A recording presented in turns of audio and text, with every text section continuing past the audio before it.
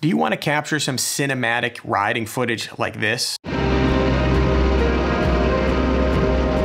Or maybe you do a lot of high intensity action riding like this. Drag aboard. Gotta lay her down, baby. Maybe motovlogging is your thing, and you want to talk to your audience while riding the bike like this. All right, guys, we're gonna show you one more time here. We're gonna do 3 stops. Or maybe you want to get deep into the cinematography and get some epic angles like you see here.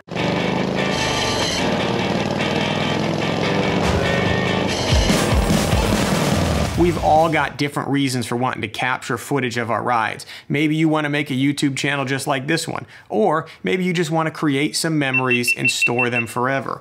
Or maybe you want your GoPro to ruin your shot. Stupid GoPro.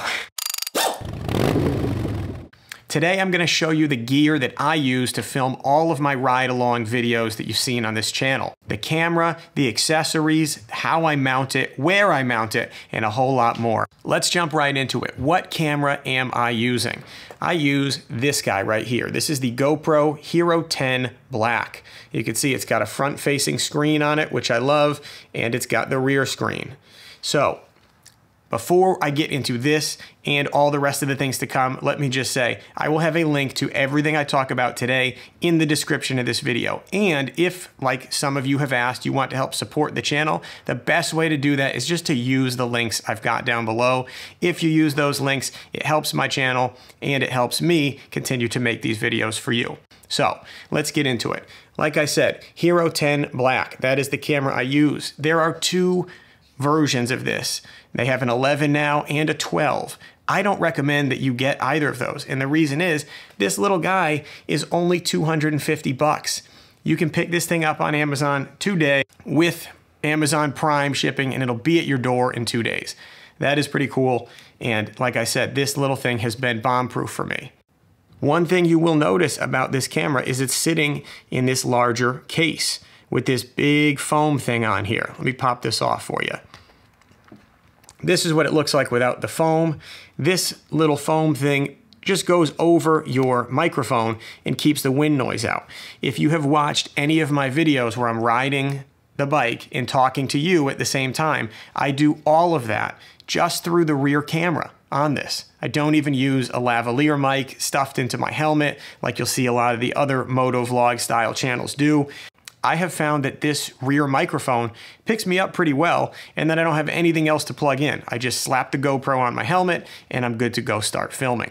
This case comes off of this pretty easily. There's a little tab over here that you pull down on. This is actually really not intuitive, but you pull down on that tab and then that lets you swing the door out like this. Once you've got the door swung out, you pull the 2 apart. This is the actual GoPro itself. It's a much smaller footprint. On the top of it here, this is your record button. So as you're riding, you just poke this button on the top. On the side here, you've got your battery. I'll take that out in a minute. On the other side right here, this is your power button. You press and hold to turn it on, press and hold to turn it off. And then down here on the bottom, you've got these little feet. These little feet just sort of flip down off the bottom of the camera, and then a screw goes through them and attaches it to whatever you're mounting it to. More on that later. I'll show you how I actually put it onto my helmet. And the good news for anybody out here who doesn't want to ruin their helmet, my helmet mounting system does not stick permanently on your helmet. I love that. I like being able to totally detach it and have my helmet look just like it looked when I bought it. Like I said a moment ago, you can pick this little guy up for only 250 bucks. This media mod, which goes around it, is 80 bucks. Now, if you buy them together from GoPro's website, you can save a little bit of money by getting a subscription. At the time I bought it, it made sense. I bought it from the GoPro website because the deal was much better if you bought them together. Nowadays, it really doesn't matter whether you get it on Amazon or you get it on the GoPro site. So you can pick this guy up. I highly recommend picking up this media mod. I know it drains the battery a little bit faster, but it is just such a convenient way to record. No wires, no plugging stuff in, talk right into the back of it, and you're good to go. When you're done or you get where you're going, you pop the camera off, you stick it in your pocket. You don't have to plug this out of here and into there and feed a bunch of cord up out of it. I love the simplicity of it. So for me, the GoPro is the way, the Media Mod is the way to do the audio.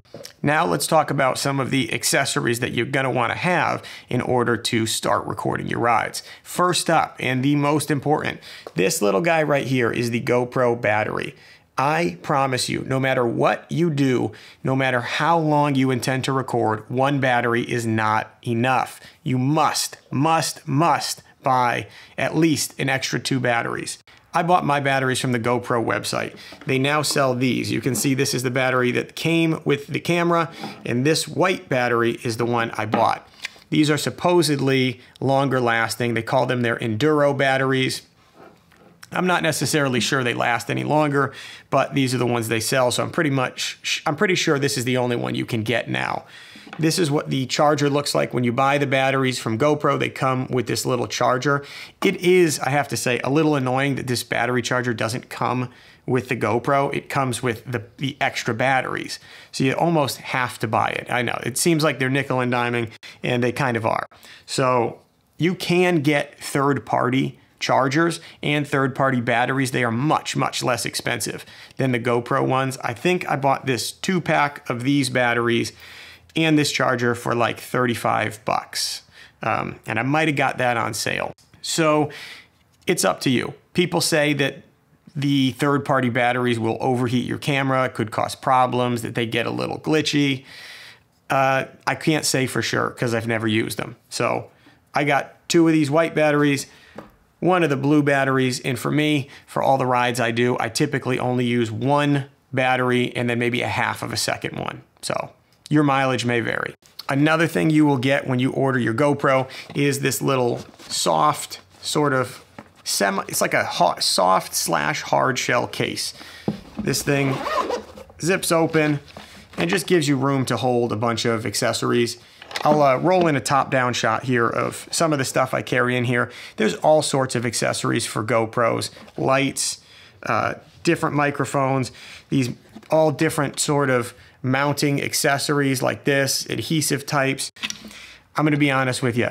If you can't tell by this channel, I like to keep things simple. So really, I don't get deep into the accessories and the mounts. I've got one setup that goes on my helmet. I'll show you that in a second. I've got some extra batteries. I've got that Media Mod case, and that's all I use. All right, enough beating around the bush. Let me show you the helmet. This right here is the helmet I use. I don't think I have ever shown this helmet on the channel. This helmet is made by GDM. Let me go ahead and roll this into the camera frame for you. This is like a motocross style helmet. Got a nice brown liner in there. I'll throw the link in the description to this as well. This is supposedly a DOT helmet. I'm not super certain, if you can see the flex in there, I'm not super certain that this is actually DOT. If it is, that's great. I hope it saves me. But in the end, I bought this helmet because I really don't like full face helmets at all. If I did not start this YouTube channel and have a need to film my rides, I probably would never wear a full face helmet. But I picked this one up because it's got great airflow, and look at the peripheral vision on this helmet here. Most helmets, like I have a Biltwell Gringo, it's like it comes all the way out to here. It just doesn't let me see very much. This helmet is super lightweight, and it just has a wider cutout here in the front. But as far as how I mount the GoPro, you can take a look at this thing right here. I'll go ahead and roll a top-down shot in here because it's a little tough to see with everything being black on black. But basically the way this thing works is it just clips. It's got a rubberized, spongy material on the inside. You've got 2 little buckles that come up each side of the helmet here, and it just secures this piece. You can see I'm moving this, wiggling it back and forth. It's not going anywhere. This thing stays super tight and secure to the helmet. And the best part is whenever you want to take it off, if you're not filming, you're just going for a regular ride, it is super easy. You just boop, boop, 2 little presses on the inside. This whole piece pops right off your helmet, and it's like it was never there. I love it. And even better than that, this mount right here was only like 30 bucks. I will put the link again below. Please use the links in the description if you want to help the channel. This little guy was only 30 bucks. And let me show you now how the GoPro goes on. All right, guys, so this is my favorite part right here. It's so easy to mount this thing on the helmet. These two little feet down here at the bottom of the GoPro are going to slide into these little feet on the helmet mount. So let me see if I can get this whole process on camera for you. We're going to take the GoPro right here, slide the 2 feet down into the mount, and then we're going to take this screw, which comes with the GoPro, pop that right in there, spin that on till it's tight, and that's it, guys. That is the GoPro mounted to the helmet. So when I'm going down the road, this is what she looks like. You can see it's nice and tight. Let me put my hand back here so you can see it's nice and tight up to the helmet. So it's not like hanging way out here. Some people also, they'll mount them sort of in this area on the side of the helmet. I never really was a fan of that because it sort of looks like you're sitting halfway off the handlebars. I like the shot to be right down the center. And that's what I get with this mounted like that. One other thing I want to show you guys, because the minute you look up motovlogging, which is not really what I do, I really do how-to videos, but that term, motovlogging, it's all over YouTube, and it seems like it applies to anybody who puts a GoPro on their helmet, is this little guy right here. It's called the Purple Panda. It is a microphone that plugs into your media mod. This is one thing I forgot to mention about the media mod, is in addition to being a microphone itself, there is no attachment point for this style cable. It's like a headphone port, right? There's nowhere to plug this on a GoPro if you don't buy the media mod. It's kind of annoying. I feel like that's a port that they should have put on the GoPro itself. But if you decide that you want to use one of these guys, which I purchased and I used, actually, if you go back to the first video on my channel, that video is recorded with this GoPro and this guy right here. Let me pull the windsock off. This is called a lavalier mic. And basically this little piece clips onto your shirt right here. And then the other end plugs into the media mod of the GoPro. And that lets you capture higher quality audio from a distance. A lot of people use this Purple Panda microphone inside their helmet. So this cord, as you can see, is super long. The camera's mounted right to your helmet, so you really don't need a long cord at all. But you plug this end into your GoPro, and then you run this up through your helmet, and you put this little lavalier piece inside the cheek pad of your helmet. And essentially, this would give you better quality audio. Embarrassing as it is to say it, I have never tried it. I have always used the back microphone on that media mod. I'm not sure why I never tried it, because I did use it for that studio video, but for one reason or another, I never did a ride along with it. Maybe at some point in the future, I will test this out and see how it works for the motovlogging application. But if audio quality is super important to you, which it should be, we all try to get the best audio that we can. But if you had a flip down visor and you put this little guy in the cheek pad, I think that would give you some crystal clear audio. I kind of like having some of that background noise of the motorcycle.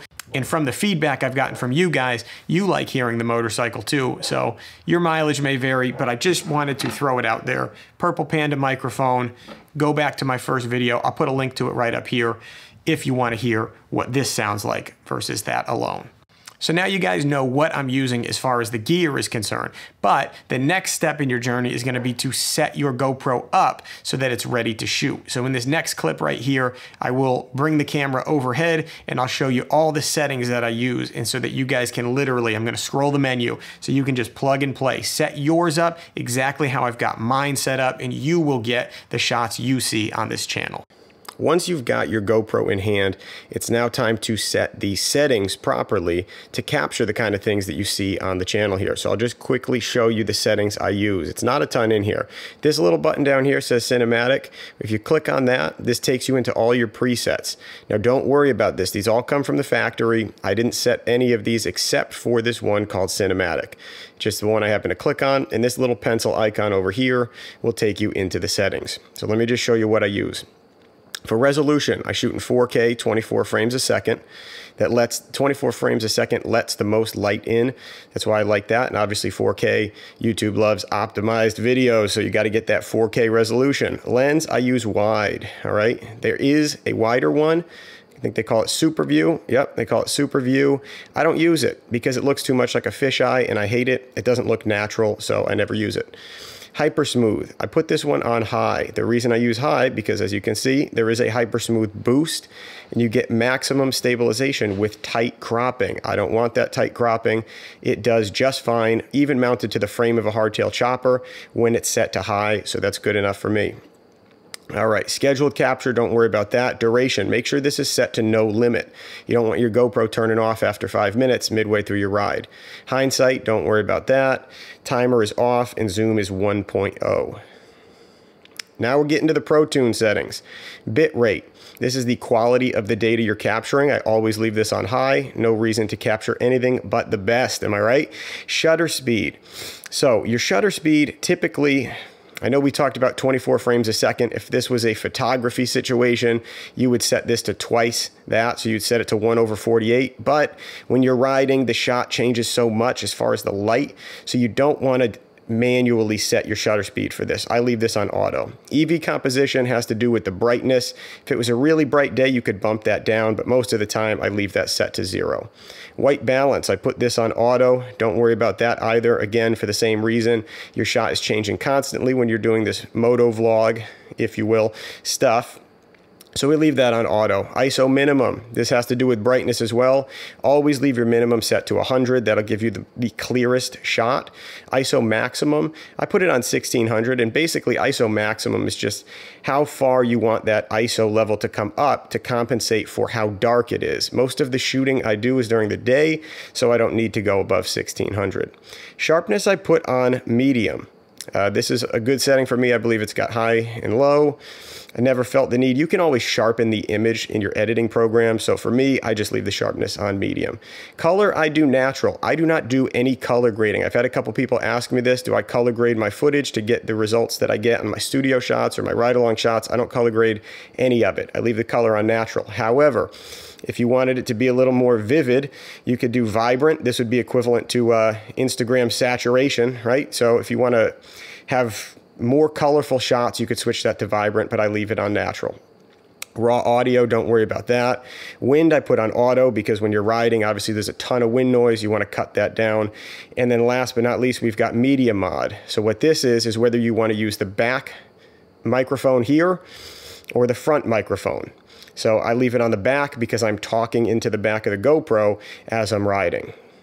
And then here you've got your shortcuts, and I'll show you what these are. This is just the 4 things that show up here on the quick menu. So I've got my stabilization at the top right.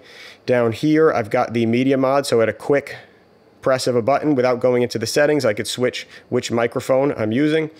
Over here, I've got the shutter speed in case I wanted to do a, talking to the GoPro shot. I could manually set the shutter speed from here. And then last but not least, I've got I could switch to super view, to wide, to linear. I can switch the lens right from the shortcut screen. And that's it, guys. Set your GoPro up just like this, and you'll get the same results that you see on my channel. If you want to see what this looks like when you put it all together, check out this video right here where I show you how to ride a foot clutch jockey shift motorcycle. Hands down, the most popular video on my channel. Filmed it with this GoPro, with these settings, with that media mod. Everything you saw discussed in this video is shown in that video. Now, before you guys go anywhere, if some of you guys are interested in this shot you're seeing right here, my in-studio setup, how I make this part of the video, leave a comment down below and let me know. If I see 20 or more comments about seeing how I set up the studio, I'd be happy to shoot this kind of video for you and give you the full walkthrough of all the gear that goes into that. In the meantime, ride safe, and I will catch you guys next week.